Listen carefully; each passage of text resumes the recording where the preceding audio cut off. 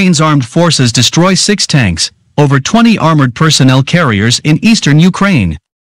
During the day, Ukrainian defenders have repulsed 6 attacks of Russian terrorist forces, destroyed 6 tanks, 22 armored personnel carriers and other equipment and weapons in eastern Ukraine.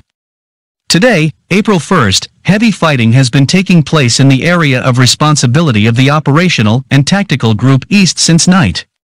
The enemy tried to break through our defenses with great force in some directions, launching 6 attacks. All the attacks of Russian fascist forces were repulsed, the press service of the Operational and Tactical Group East posted on Facebook.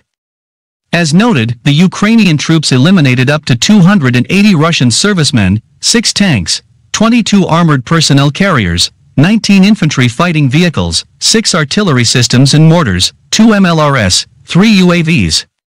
As reported, as of today, Russia has lost more than $10 billion in military equipment in Ukraine.